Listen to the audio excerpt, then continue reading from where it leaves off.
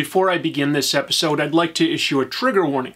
Not only are we going to talk about erotic comics intended for an adult audience, but this episode also happens to cover mental health and the most extreme form of self-harm. So, trigger warning, and with that said, let's begin the episode.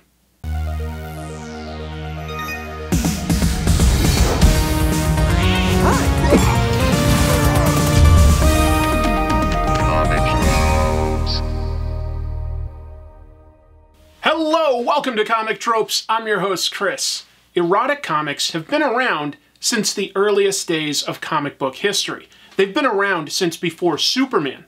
But they've also primarily been something that's been created by underground and indie publishers and comic creators.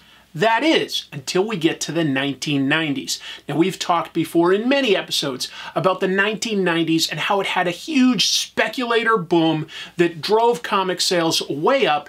It meant lots of new comics. It meant lots of new comic book publishers. Well, today, we're going to talk about the rise and fall of one of those, and that was when the adult magazine Penthouse got into the comic book game. And ultimately, it's really about the tragic story of the main writer and editor behind those comics, a man named George Caragonne.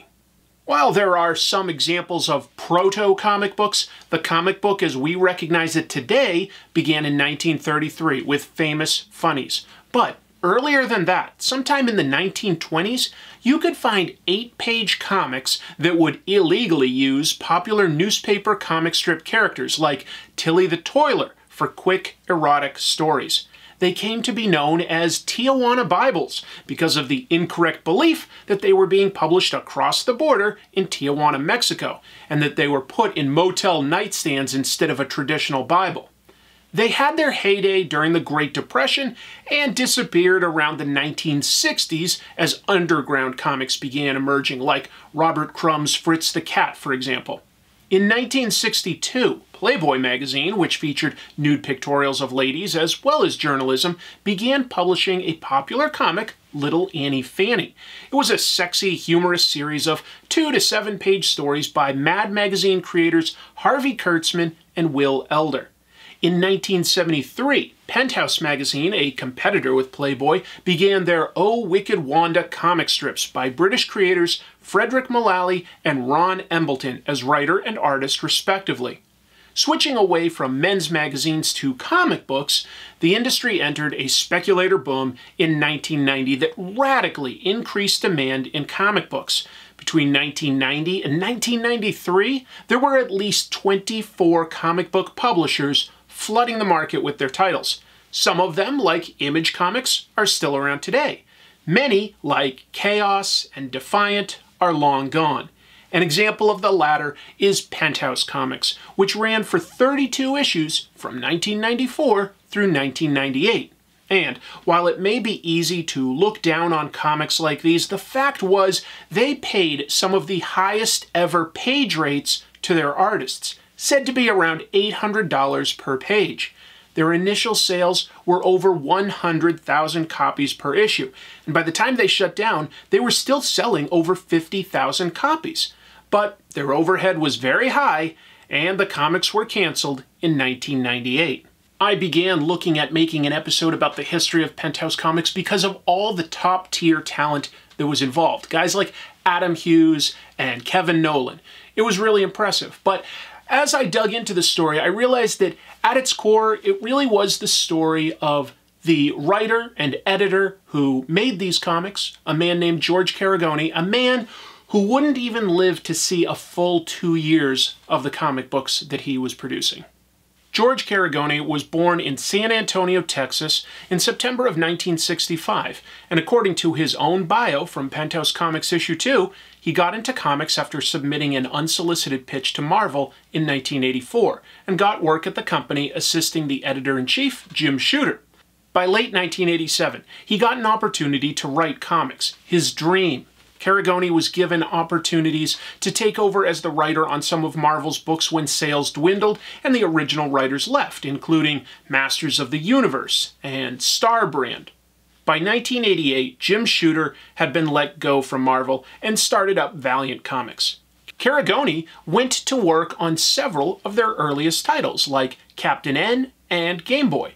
Caragonne also wrote an episode of the 1990 G.I. Joe cartoon.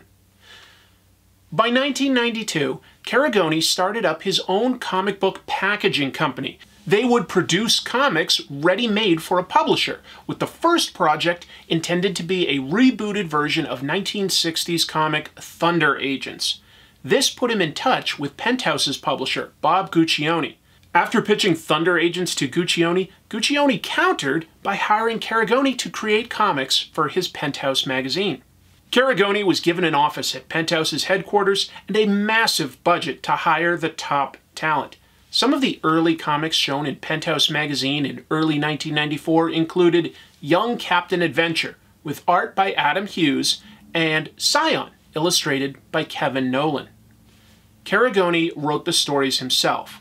Finally, he had the money to hire his favorite artists and could write all sorts of genres, from sci-fi to adventure to superheroes to spy thrillers. The first issue of Penthouse Comix came out in May of 1994 and was 96 color pages for $4.95. With page rates up to $800 a page, Penthouse Comix immediately was able to grab new talents, including artists like Dave Johnson and Jason Pearson, and also respected creators like Gary Leach and Mark Beecham. Penthouse Comix was also able to get some of the best European artists like Moebius and Milo Manara to work on their title. The comics came out once every 2 months and featured several recurring stories in an anthology format. Young Captain Adventure featured superstar artist Adam Hughes. It's a parody of superhero comics, especially the grim and gritty 90s books. This page clearly takes a swipe at Rob Liefeld's Youngblood, then one of the most popular books.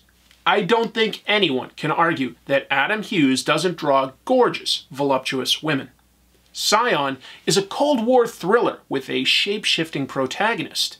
Kevin Nolan is respected as an artist's artist and can tackle pretty much anything.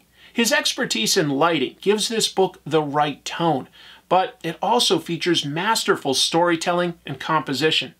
And look, the title had some straight-up sex stories, but the Hughes and Nolan stories were aiming to work on other levels than just titillation. The title also had a sci-fi story called Bethlehem Steel, and an adventure story set during World War II that blended Captain America and Indiana Jones with a female lead. However, it's worth noting that Dr. Dare had a new artist the following issue, and Bethlehem Steel returned in issue 3 with a new artist. By issue 5, Young Captain Adventure was illustrated by Kevin Maguire of Justice League International fame, and he was soon gone, replaced with lesser-known names in the comics field. The less said about the replacement for Kevin Nolan on Scion, the better. Issue 2 also featured a new strip called Pets about a girl rock band with art by Dan DiCarlo, famous for locking in the look for Archie Comics for decades. But that strip didn't last long. Penthouse Comix also had chapters by famous European artists, but they were always a special chapter, nothing ongoing within the pages of Penthouse Comix. Artist turnover was high. The book introduced a lot of upcoming talent like Jeff Johnson, Jason Pearson, Dave Johnson, Mark Teixeira. It featured pinups by industry veterans like Jim Steranko and Neil Adams. Penthouse Comix even featured a painted cover on issue 4 by the late, great Frank Frazetta. As comics flooded comic shelves by the mid-90s, Penthouse had Caragonne launch 2 more titles by April of 1995, Penthouse Men's Adventure Comics and Omni Comics. I strongly suspect that one of the reasons Penthouse Comix had high turnover and eventually collapsed after a few years is because of chaos behind the scenes, disorganization. Again, that's purely speculation. But now we're going to shift to talking about George Caragonne's life behind the scenes, and I think it'll back up my supposition. With 3 titles at Penthouse, Caragonne must have felt pressure to produce a lot of content. But he made some questionable decisions. He fired managing editor Horatio Weisfeld during the production of issue 4. In June of 1994, Canada threatened to not distribute issue 2 because of what they said was the subjugation of women and other sexual themes. Caragonne not only kept the book as is, and it resulted in the ban, he then wrote an editorial in issue 3 ranting about political correctness. Caragonne also had the cover of issue 3 feature a swastika after issue 2 removed swastikas and Hitler's face for their European print run. In fact, Penthouse Comix was to a large degree a vanity project.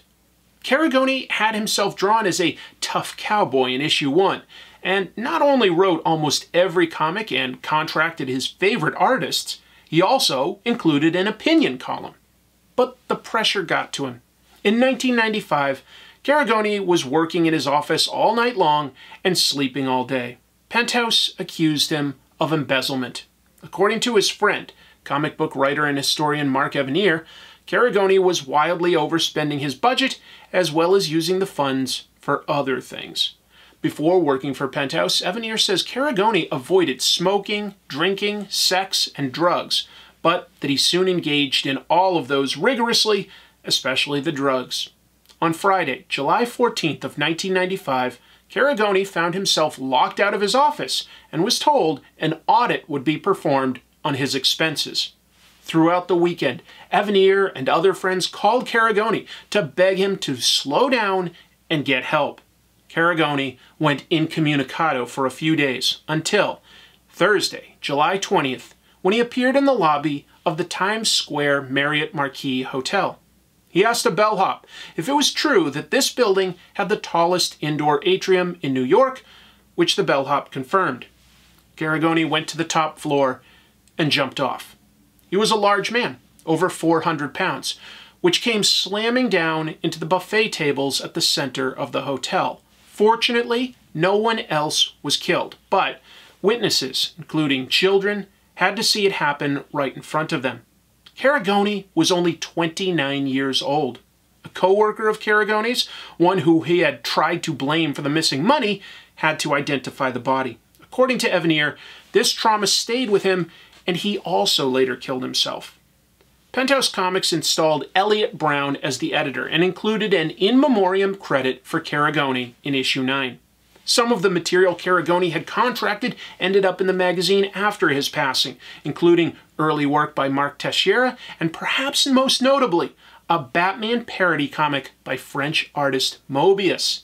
The man behind seminal works such as Blueberry, Metal Hurlant magazine, The Incal, and many more, had pitched the book to DC, who'd turned it down. It involved a depressed Caped Crusader talking to a therapist who was actually revealed as the villain of the story. But by the time Caragonne was off Penthouse Comix, so were most of the top-name talent, and obviously he wasn't around to continue writing his own stories. The book managed to hang in there until issue 32 in the summer of 1998, when it and its spin-offs were all quietly canceled. And Penthouse was dealing with a lot of financial problems at the time. The magazine declared bankruptcy a few years later in 2003. Penthouse Comix was still pulling in 50,000 copies an issue when it ended, which were decent sales, but no one was excited about the book anymore. Well, almost no one. For some reason, it was still popular in Spain. Yeah, in Spain, a Spanish publisher actually got the rights to continue Penthouse Comix. They went all the way through 2011, 108 issues altogether. So a much longer run than what we had here in the United States. But really only the first several issues are any good. The first few issues are very unique. You know, some of the best artwork you could find at the time. No question. A lot of the stories are funny. But when you look at the story of Penthouse Comix, it really seems to encapsulate the problems with the 90s speculator boom. It shines a harsh light on 90s comics because this stuff was all focused on style. It was focused on big name artists. It was lots of throwing money around at the problems. And ultimately, it just proved to be too much pressure for one man. Tragic story. Thank you so much for following me through this interesting corner of comic book history. I promise that when we come back next week, I'll have a really interesting episode that's a lot more fun. So please stick around. We will be back with more content, we being me. But thanks so much for joining me, and until next time, keep reading comics.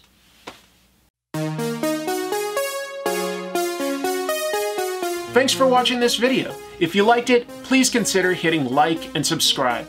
If you'd like to support the show, there are merchandise links beneath the YouTube video, and you can always hit join on YouTube or visit Comic Tropes on Patreon to get access to special perks.